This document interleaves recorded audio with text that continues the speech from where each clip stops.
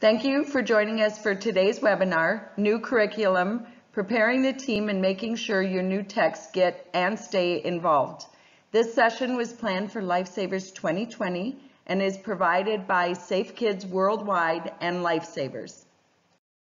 Today's speakers are Mandy with the Center for Safe Alaskans, Amanda with the Georgia Governor's Office of Highway Safety, and Jesse with the U.S. Department of Transportation. Hello, and welcome to the National Child Passenger Safety Technician Certification Training quizzes. This presentation was originally designed for the Lifesavers Conference, but we are glad to be able to share it with you now. My name is Mandy Seeteller. I work for the Center for Safe Alaskans. I'm a CPS technician and instructor. I also serve as the statewide CPS coordinator for the Alaska Highway Safety Office, and I am the curriculum chair for the National Child Passenger Safety Board. The goals of the technician certification training are to actually provide a basic technical knowledge about car seats, booster seats, and seatbelt systems. What we want to do is provide our adult learners with opportunities to develop and practice their communication skills so that they can educate caregivers. The intent is that the content is delivered in a nationally standardized manner. It should be cumulative, and because each module builds on the preceding module. And it must be delivered in its entirety in order and may not be altered in any way, including addition or deletion of content. Quiz revisions. First and foremost, thank you so much for your patience and your support as we have worked through some revisions to these quizzes. We wanted to make them just absolutely stellar and on point. Based on your feedback from the curriculum feedback form, a final edit was made to the quizzes and it was released to instructors on February 17th. Moving forward, there will not be any further revisions to the curriculum before next year. We have updated a version A and version B, and you can see the list of the documents that are available for each version. A combined answer keys, quiz 1 and quiz 2, all of the forms are in your instructor download section. I hope that you have taken time to read the instructor prep guide. It is an amazing document and is going to provide you a lot of support. And it's something that you should probably read every time you host a course or attend a course. It gives direction on the quizzes, starting on page 15, the instructor guidelines for administrating quizzes. And one question that I've always had that I wanted to share with you that we have clarified is that instructors may highlight or stress material that is on the quiz during the module instruction, but they can't indicate that the material is a quiz question. And instructor teams are discouraged from using the quizzes as a review tool. The special accommodations section has been updated. It gives guidance for physical requirements, testing accommodations, suggests some verbiage on how you can talk to your students about it. We want everyone to feel comfortable and welcome. Please make sure that you refamiliarize yourself with it prior to each course. Let's talk about the completion requirements. So you need to pass all 3 written quizzes, just like in the previous curriculum, with a total of 42 of 50 questions answered correctly. The recommended time for completion is 30 minutes or a predetermined time limit greater than 30 but less than 45. We want to make sure that the students know exactly how long they have to take the quiz. The quiz should be followed by 15 minutes of a post-quiz review, and there are no retakes. One of the things I wanted to point out, we've had a few questions about the length of quiz 1. It is 21 questions. It is on the first day, but the 5 modules that are covered on quiz 1 are roughly 41.6% of the modules, and they represent 42% of the questions overall. So it's very in line with the number of questions versus the number of modules covered. And as all of you know, day 1 is primarily classroom instruction. Of course, there are a few activities outside, but our skills evaluations happen later. And the next 2 or 3 days, depending on how many days you run the course, there'll be more time outside. So having more test questions based off of the written and classroom information is appropriate. Quiz 2 has 13 questions and quiz 3 has 16. It is important that after each quiz, instructors should take some time to evaluate and perhaps adjust the teaching styles a little bit for the needs of the student. Every class is put together a little bit differently, depending on what group you're teaching to. Is it a mixed group? Is it a specific group? And we want to make sure that we take time to address any areas that might need a little bit of help and pace the course accordingly. An effective instructor identifies students who are struggling, and they ask questions, they adjust their teaching style. Everyone learns a little bit differently. This curriculum has been specifically written for the adult learner, so we believe it will be easier for people to grasp the concepts, especially with the learn, practice, explain. And each instructor teaches just a little bit differently in their style, so we want to make sure that we use the quizzes as a guide to let us know what we can do to improve.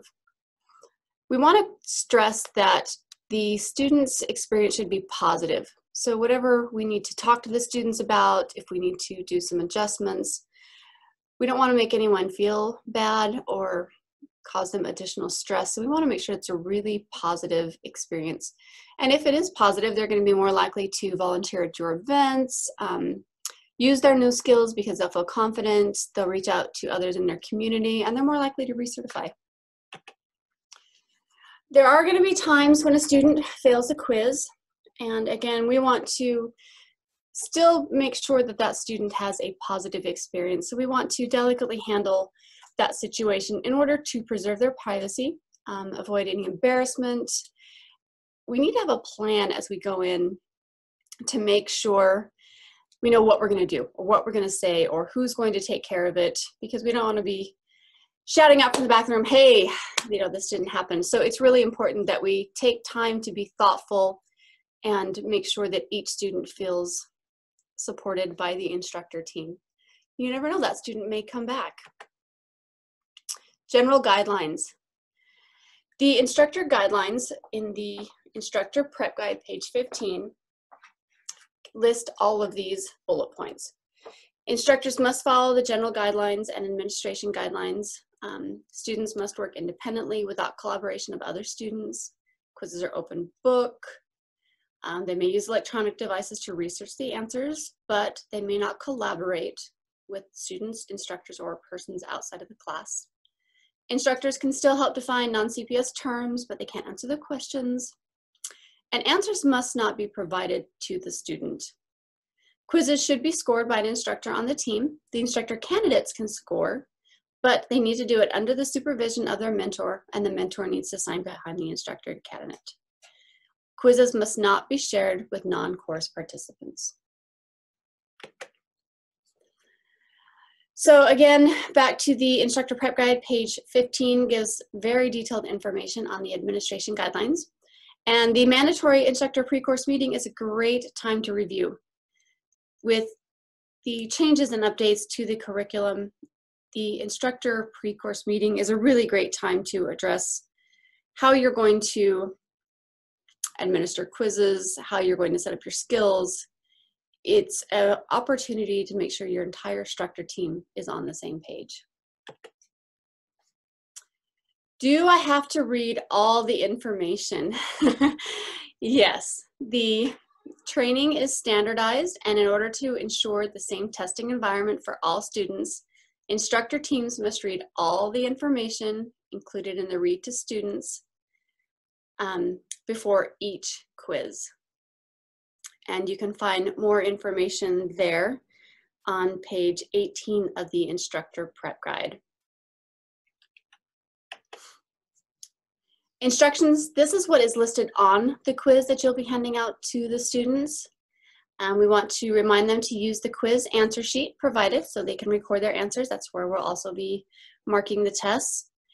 They need to work independently without collaboration with other students or instructors. All of the answers are available in the technician guide. And they may use electronic devices to research the answers, for example, if for some reason they felt they needed to look up car seat instruction manuals. The training is designed for the adult learners, and instructor teams will provide all the students for the students to grasp the key concepts and learning objectives in the instruction. This is a standardized course and must be offered in this format using the PowerPoint and the classroom instruction. And the experience should be the same regardless of where the course is administered. So the testing guidelines that are given in one state are the exact same as they should be in another state. Students should be allowed to use their phones during testing. Again, going back to the previous slide, they have to work independently. They can't collaborate with others. There are safeguards in place to prevent cheating. The testing environment is controlled. The instructors are in the room, proctored by the instructor team. The quizzes and skills evaluations all have time limits, which make it really difficult to spend a lot of time researching the internet. They have to pass both the quizzes and the skills evaluation. So their hands-on knowledge and those skills will demonstrate that they are truly understanding the content. 2 versions of the quizzes are available to discourage cheating. The board will continue to monitor feedback from the field via the curriculum feedback form to determine if there are any identified occurrences of cheating. Please use the curriculum feedback form, not only for this topic, but for any concerns you have about the curriculum.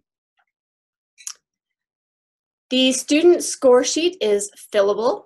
I don't know about you, but I struggle a little bit with my handwriting sometimes. It's difficult to read.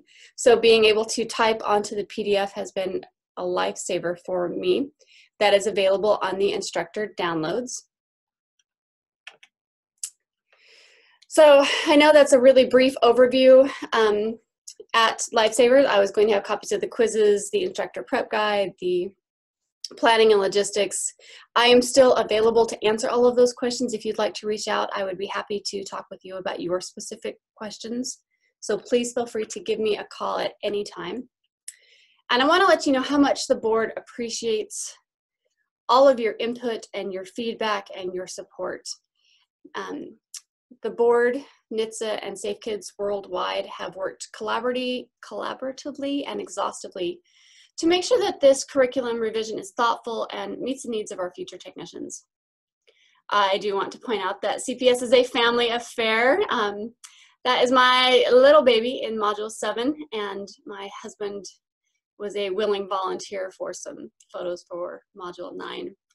And then just a big hug to my other sons serving in our military. I want to thank you for your time today, and I encourage you to reach out with questions at any time. Thank you. Good morning, everyone. As Stephanie said, my name is Amanda Jackson, and I had the opportunity to pilot the 2020 curriculum in Griffin, Georgia in September of 2019. I had the opportunity to teach with Tracy Reese, Debbie Straight, Julia Harmon, and Victoria Broussard. Their picture is in this PowerPoint as well. And then in February of 2020, I had the opportunity to teach the new curriculum in Columbus, Georgia, where the lead instructor was Julia Harmon. So I'm really excited to talk to you today about what I've learned in these past 2 classes and to give you some helpful tips when you start teaching your classes this spring. So our objectives, we want to mentor CPSD instructors for the new curriculum. We want to prepare for class activities and skills evaluations. We want to discuss available webinars and curriculum resources. So we're mentoring instructors. It is helpful to assign a backup instructor for each module. There's a lead, the main instructor teaching the module, but the backup instructor is following along in the book and making sure nothing is missed that students will need to know for that module. You can also co-teach the modules, whether it's instructors alternating topics or slides or breaking up the section in half to make sure that they understand all the concepts needed to become a successful technician. And you can also utilize the recommended evaluation process for instructor feedback. And evaluation forms are important because as instructors, we get better when we know what we did well on and things that we can improve on. To download the evaluation forms, you can log onto your Safe Kids profile, and on the left-hand side, there is a hyperlink that says Instructor Downloads. You can click on that link, and then it takes you to the National Child Passenger Safety Board website. There is a password on your Safe Kids profile that you can enter, and on their website, there are the evaluation forms, the PowerPoint slides, and other resources that are beneficial to when you're implementing your 2020 CPSD class. So when we're preparing for the class, it is important to build in some extra time, whether it's building maybe an extra 30 minutes in every day if an activity or module goes longer than expected. And then what we've been doing is, if you prefer a 3-day class, maybe making it a 3.5-day class for the first time you're teaching the curriculum, or if you're doing a 3.5-day class, maybe making it a 4-day class, just to make sure you'll have enough time for all the activities and modules to be completed successfully. The 2020 curriculum does involve more outside activities, and so making sure you have a good location is key. So not being too far away from the parking lot, not having to go up and down many stairs or going up and down an elevator, because you will lose time having to have students travel in and out multiple times throughout the day. And dolls and stuffed animals are now a requirement for harnessing during Skills 2. In the 2014 curriculum, they were a recommendation, but now they are a requirement. So when you're preparing for the class, it is important to work with the other instructors on your team to make sure you have enough dolls for harnessing and enough variety of sizes for the different scenarios. Now I want to talk about some of the different activities in the 2020 curriculum and some tips and tricks that may be helpful for you. So for the first class activity in Module 2, students will work in pairs, and the least experienced student will complete the car seat installation first. When we were doing the pilot, we noticed that the student who may have small children in their family, they were doing the installation, and the least experienced student was simply copying their work. So just make sure that the least experienced student does go first. The overall activity is 20 minutes long, 10 minutes outside, and then a 10-minute discussion inside. So each student gets 5 minutes to do their installation. They can pick any car seat that they like, and they can install it anyway. And please remind students not to delete the video from their cell phone until the class is complete. It's really cool for the students to see how far they come over the past couple of days from the first installation to their last installation at the end of day 3. The next activities I want to talk to you about are in modules 8, 9, and 10. Module 8 is our rear-facing module. Module 9 is our forward-facing module. And Module 10 is our booster seat module. You want to refer to the checklist in the Planning and Logistics Guide to ensure you have enough car seats. It's on page 11 to 13. It's super helpful. It says the type of car seats that you need, as well as what features they should have. So when you're preparing with your instructional team, you can make sure that you have a good variety of seats. And please prepare to bring multiple combinations and all-in-one car seats. Module 10, the booster seat module, has increased with activity, and it's really great for the students to get that hands-on experience. So slide 19 of Module 10, it talks about the booster seat conversion activity the students do in class. Students take a combination or all-in-one car seat. They have to remove the harness and put the harness back on. With that being said, you want to make sure that you have enough combinations and all-in-one car seats for students to do this activity in class, especially if you're going to have a larger class. The other activity in Module 10 is the booster seat installation activity. It's slide 23 in the PowerPoint, and students have 20 minutes outside to install booster seats in different types of modes. They install a low back booster, a high back booster, a combination seat in the booster mode, and an all-in-one seat in the booster mode. They can work in small groups to do this. And during the pilot, as well as the Columbus class, we ran into the fact that we did not have enough combinations or all-in-ones, and we had a little bit of a wait time for students trying to get those seats. So when you're preparing for the 2020 curriculum, make sure you do have enough seats so you don't have that wait time during this activity. There is another class activity in Module 9, and it is a misuse activity similar to what we did in the 2014 curriculum for Skills 3. This does occur inside the classroom, and you will set up the misuse scenarios based on the instructions provided on the instructor guide on page 9.3. There are many suggested scenarios listed depending on the seats that you have available to you. When you set up the scenarios, students will have to answer the following questions. What is the car seat make and model? What is the type of car seat? Is the car seat under recall? Does the car seat fit the age, height, and weight of the child? Are the harness straps routed correctly? Is the harness snug? Is the retainer clip used correctly? And are any non-approved products being used? The students will answer these questions based on the scenarios that you provide. And for the same activity, for question 1, when students are asking, what is the car seat make, model, and date? We noticed that for our situation, some of our car seats, you'd have to touch the car seat and disrupt the misuse scenario to get this information. If this is the case for you, you can verbally give this information or provide written notes. And for question 3, is the car seat type appropriate for age/size? You may also change this to, is the car seat type appropriate for the child's age?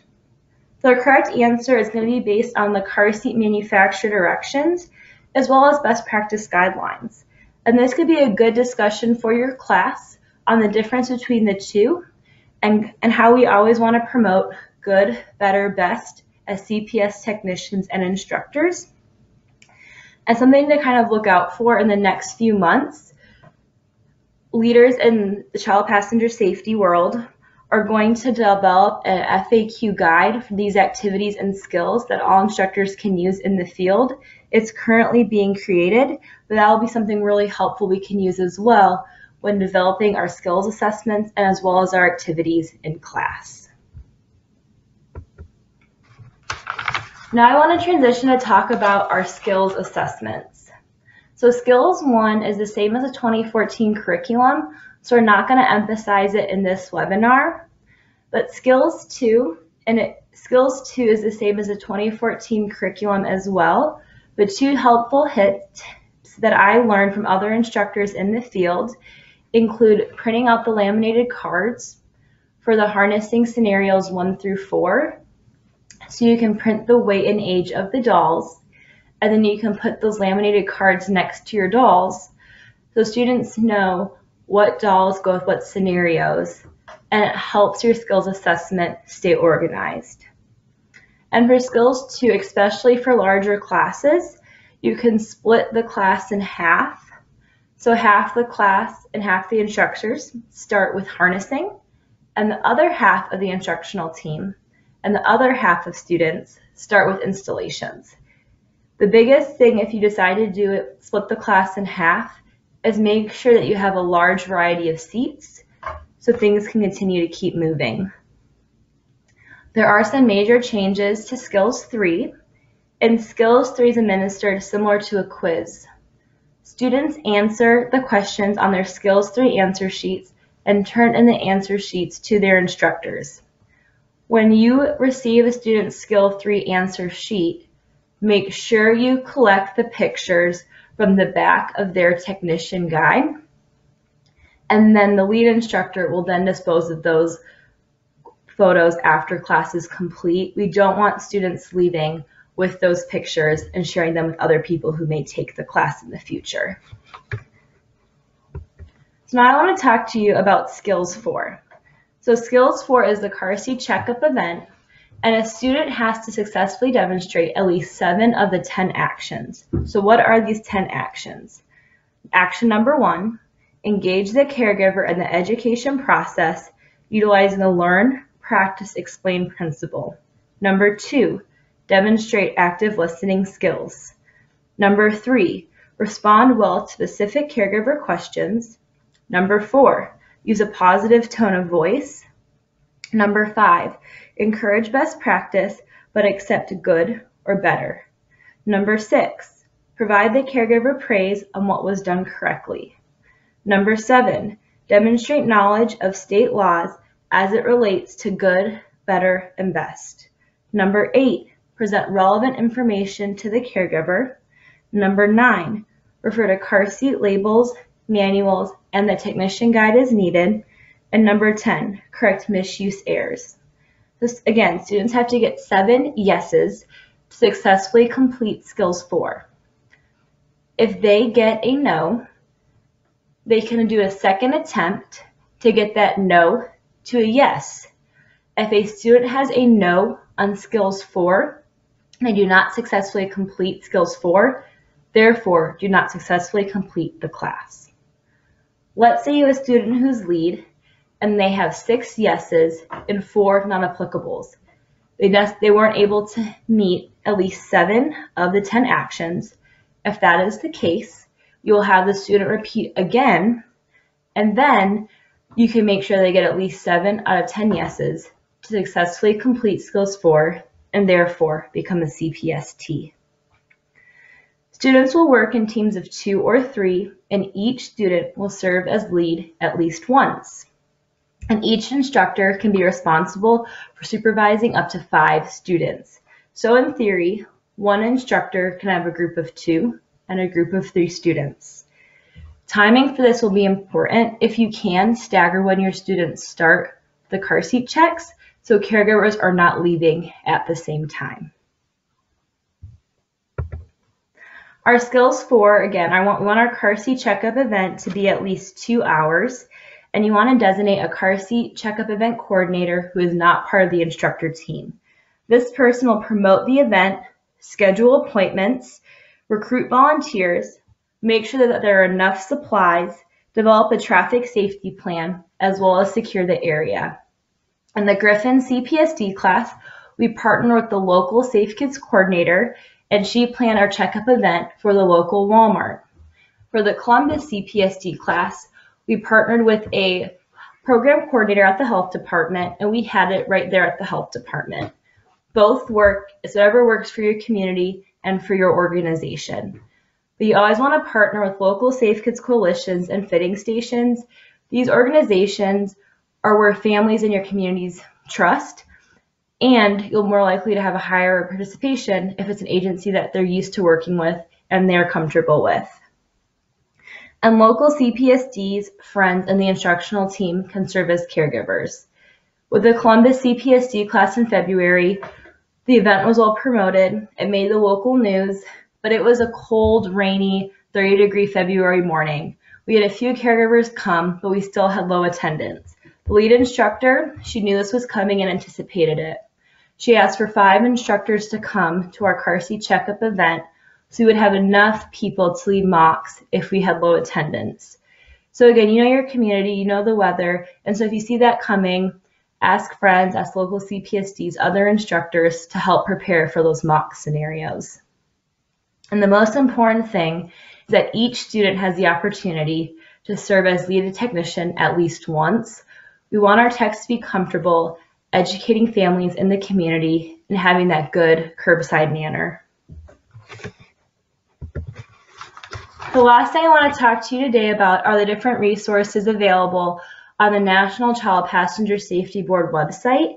There are curriculum webinars. They're super helpful and they're not very long. I have watched all of them, and the topics include adult learning, how to download the materials, how to mentor, Module 2, Good, Better, and Best, Skills 3, Skills 4, and Testing Protocol.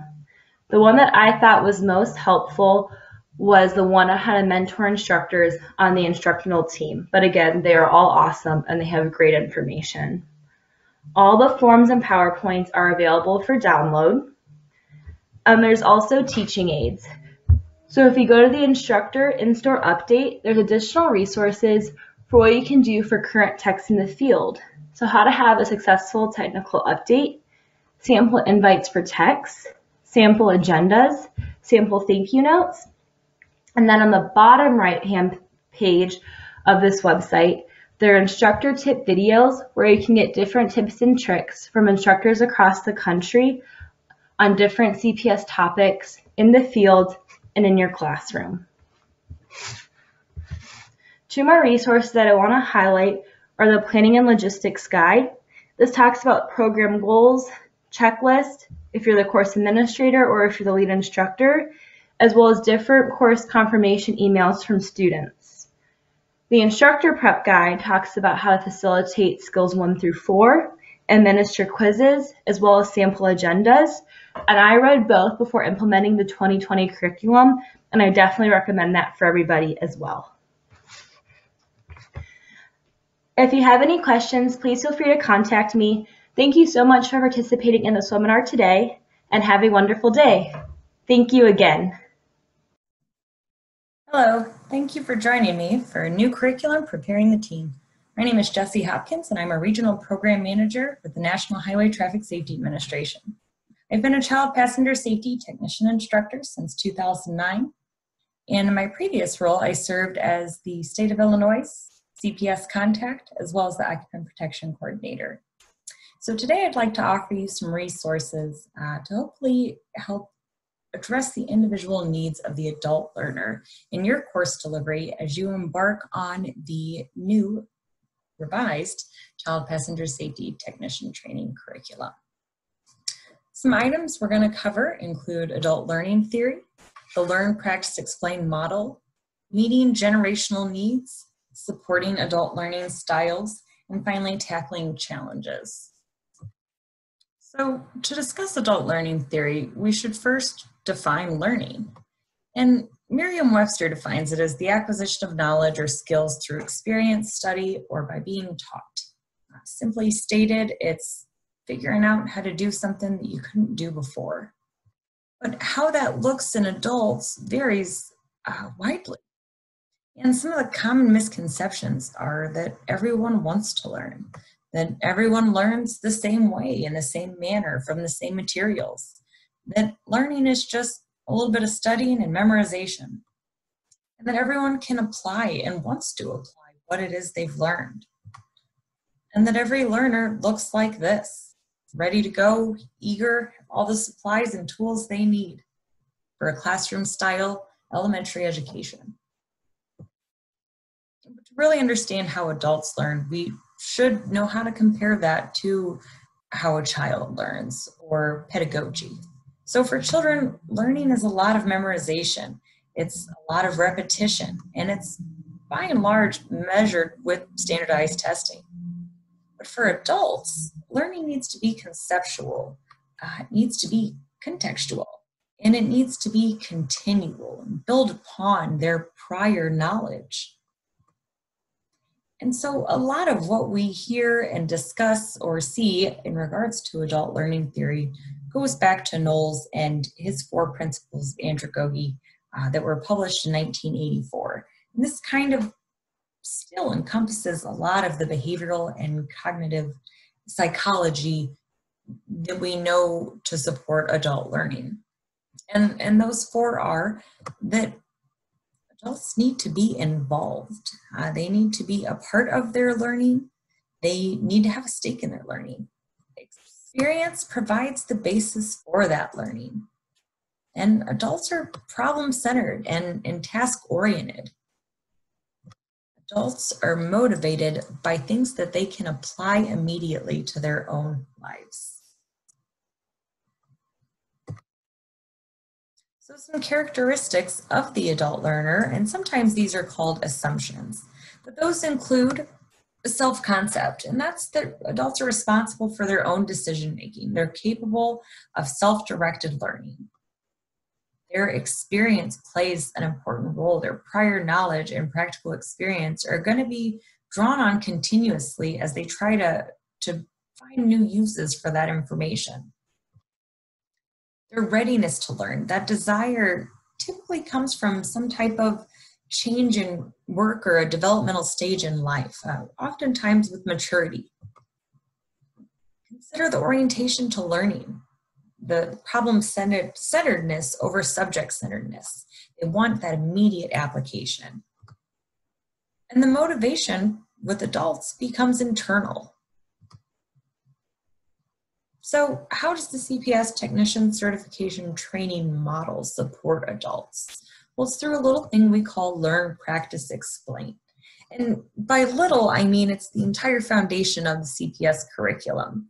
And you'll notice it throughout the instructor guide and the technician guide and the slides and videos for good reason, because it kind of takes all of those principles and all of the assumptions about the adult learner and rolls them into a palatable and packageable way to get the information from instructor to technician and for technician to then apply it and give it to a caregiver. So you have a chance to learn the facts, the skills, the information. You then practice the facts, the skills, and the information. And then you explain the facts, the skills, the information. Learn, practice, explain, or LPE as we'll call it. And how does that support these adult learning theory characteristics?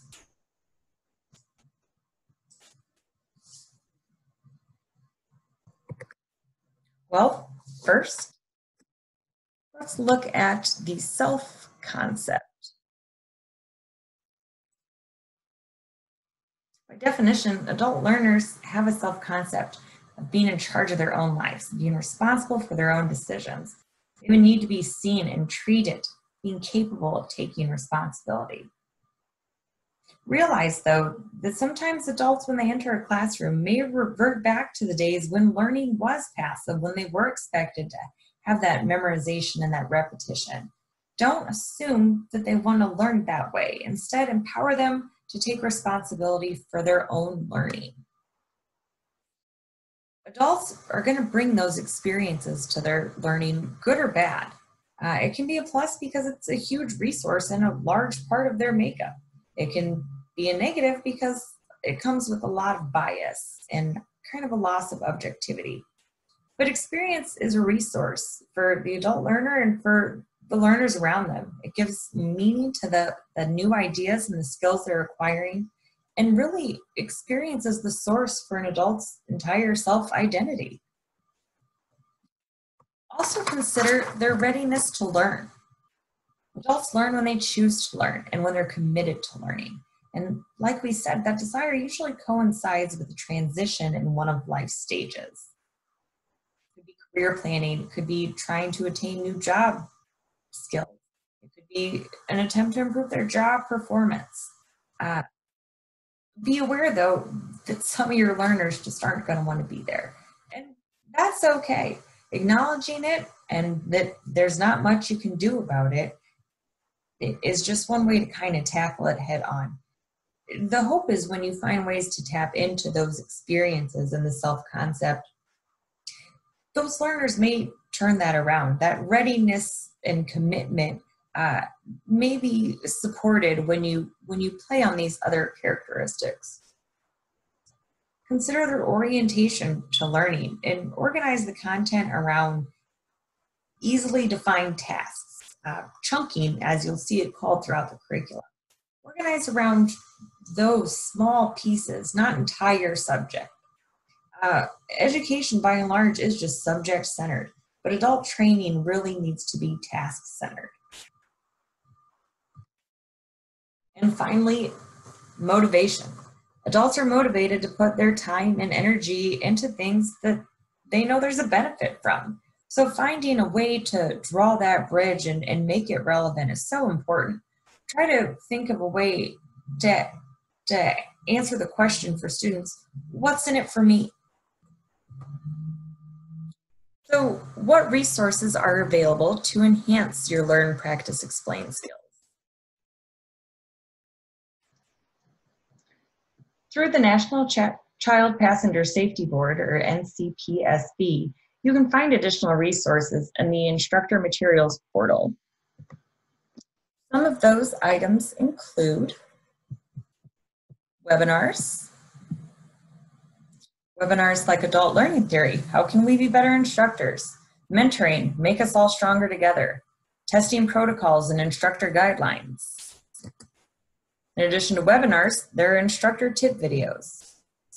How to motivate the voluntold student. How to assist a student needing help. How do you manage the student that is trying to help teach the course, and many more. There's additional handouts and supplement materials such as curriculum add-ons, do's and don'ts. And I'd also recommend consulting the CPS Express, the National Child Passenger Safety Board Facebook, and other reputable publications, but use caution. So now let's talk about how we can apply that learn, practice, explain, and adult learning theory principles to different types of learners. And we'll first touch on the different generational needs. With 5 different generations potentially in the workforce, and then I guess more likely to be in your CPS course, it's important that we recognize the differences in these learning styles that we see across generations. And so although they only make up 3% of the current workforce and potentially CPS course, we're going to cover traditionalists. Traditionalists are often referred to as the silent generation. Some things to know with this group is that they're apprehensive to try new things and can be sensitive to feedback. So being careful with your phrasing and your feedback is essential to keeping a traditionalist motivated and engaged. They can be very self-critical, so it's important to celebrate those small wins along the way. Traditionalists are those born between 1928 and 1945. The next group, making up about 33% of the workforce, is the baby boomer. Baby boomers are categorized as those born between 1945 and 1960. Baby boomers aspire to have job security. Their careers are often defined by their employer. They prefer a focused structure and desire feedback from that instructor. They really don't like to depart from the expectations. If you have times on your agenda, you better be following the times on that agenda. Otherwise, you're not really supporting their preferred learning method. Boomers prefer to communicate face-to-face, but telephone and email are other communication styles that we've seen this generation immerse themselves in. The next generation that you'll likely see in your course is Generation X, and that's those born between 1961 and 1980. They make up the largest portion of the workforce and likely then your CPS class. Some things to know about the Gen Xers is they value work-life balance. They want their learning to be self-directed and independent, and they prefer that individual attention. They're going to tend to shy away from the group exercises because they're more intrinsically motivated. Gen Xers tend to be loyal to their profession, but not necessarily to their employer. The next generation that you will see in your courses is Gen Y, or the millennial. Millennials value freedom and flexibility. They prefer activity-based learning and the use of technology. They really enjoy collaboration, but desire constant change. And they're only going to value learning when it's applicable to their lives. And really that spans all generations, but it's especially meaningful to this generation. And then the last group that you'll see in your courses that hasn't had a defined end cap, but it's safe to say we won't see another generation in our courses anytime soon, since the age requirement is 18, but it's that Gen Z group, born after 1997. Gen Zers really crave security and stability. They're considered multitaskers in personal and career lives. They're heavily immersed in technology, and they often have a shorter attention span because of it. They also desire that instant feedback, although not necessarily feedback from the instructor, feedback in some type of cue or reward. So in addition to supporting the different generations, there's also different ways to support different learning preferences. And that could be a visual preference, auditory preference, or tactile preference. Basically, people who say, oh, if I see it, I remember it, or oh, if I hear it, I've got it. I need to practice something before I can learn it. Those are kind of the three learning preferences we see with different adult learners. And so visual learners, yeah, they're looking, seeing, viewing. The curriculum helps support that through the videos, through the slides, the charts, and the demonstrations. Those auditory learners, they're listening, they're hearing, they're speaking. They're reinforcing that knowledge best through lecture, through group discussions, through sharing stories and personal examples. And then the hands-on or tactile learners, they're experiencing it, they're moving, they're doing it. They really receive that information through things like role-playing, through simulations and demonstrations. Even the progress check in the technician guide is a good way for a tactile learner to retain that info because they're physically doing something with their hands, thus more likely to retain. But something important to understand about retention is you retain about 10% of what you see. You retain 30 to 40% of what you see and hear. You retain 90% of what you see, hear, and do. Thus, learn, practice, explain. It's going to give the most opportunity for your adult learner to play up all of those learning preferences. So now that we've covered how to support the generational needs and how to support the learning styles, let's talk about tackling challenges. And challenges can come in many forms, whether it be accommodation or a struggling student. But let's get into some guidance for meeting special needs.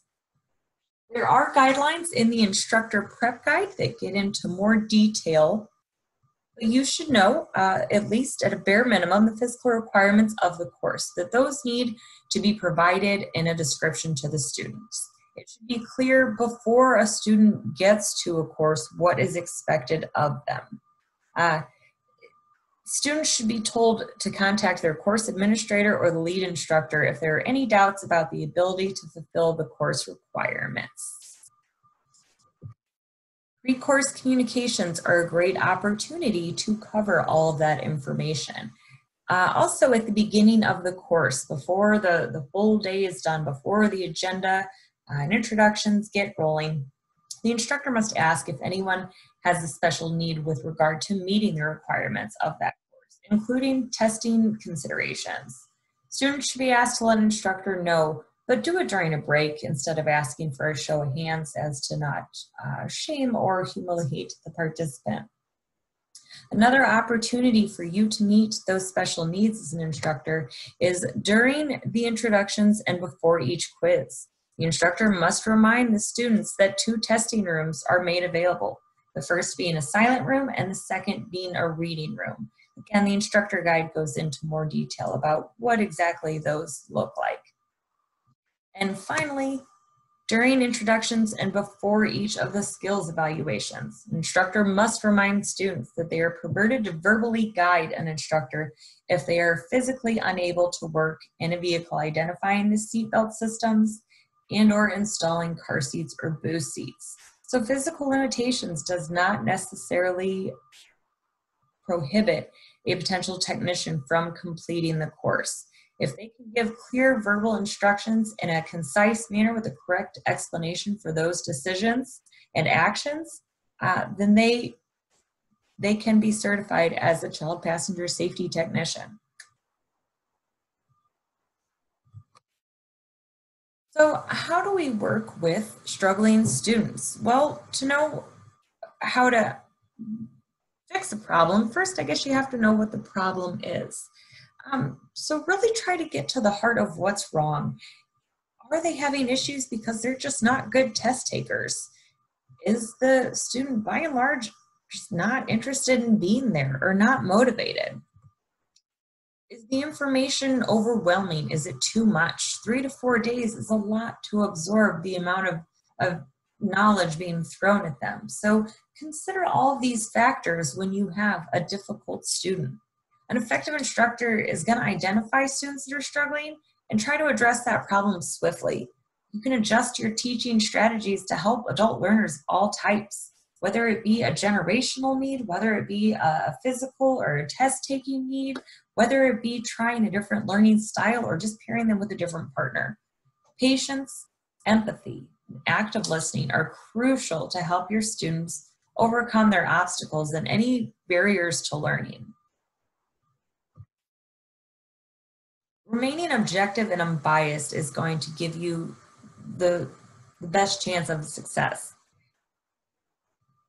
Directly from the technician guide here, consider why the caregiver and student is there. Caregivers are motivated by many factors, including safety, compliance with the law, and convenience. As educators, CPSTs should try to meet people where they are. We know that challenges exist in everyone's life. You have to consider that the caregiver has sought out help to acquire the tools or resources they need to transport their child safely. At the end of the day, that is the number one goal, that everyone leaves safer than they arrive. So meet people where they are. Consider what it is they're really asking and what it is they really need. Caregivers and students alike, they're going to assign importance to different factors for different reasons. Don't discount or malign a factor that may be important to them just because it isn't your top priority. And when in doubt, go back to the 4 effective communication techniques also featured throughout your instructor guide and the technician guide. And those are: keep it simple. Notice I didn't add stupid, and it's important that we remove that from our words as well. Keep it simple. When educating, keep your audience in mind. Students and caregivers are bringing their past experiences, and words and abbreviations mean different things to different people. Keep it short. You're providing an overwhelming amount of information over the course of the CPS class, so make sure you're being concise. Give them everything they need, but keep it to what's necessary, not what's just nice to know. Keep it positive. Be mindful of your tone, of your body language, and be sensitive to those cultural, religious, and socioeconomic factors. And keep it real. Make the information relevant and applicable.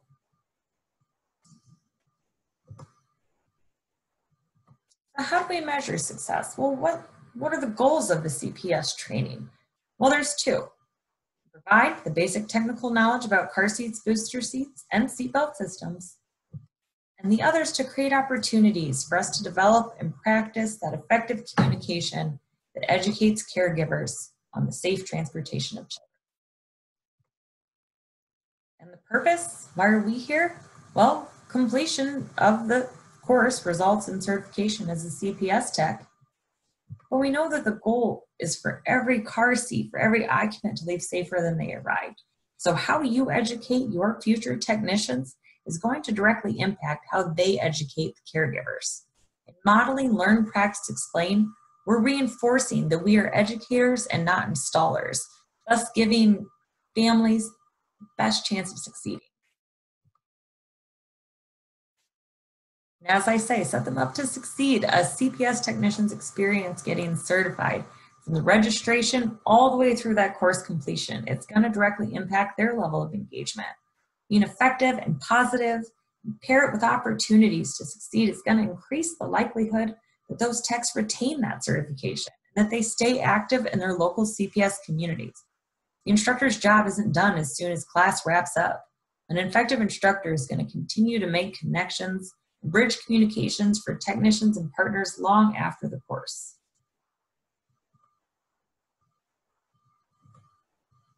Is your team prepared?